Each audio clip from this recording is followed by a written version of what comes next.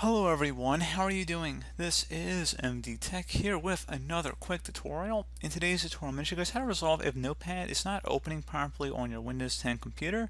So this should hopefully be a pretty straightforward tutorial, guys, and without further ado, let's go ahead and jump right into it.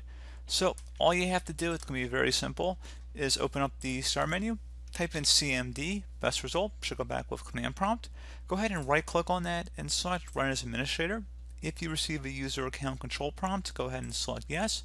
Now I'll have one command in the description of my video. I want you guys to copy it and then go up to the top bar of the command prompt window here, right click on it, select edit, and then select paste to paste it in. It's a DISM command. Hit enter on your keyboard.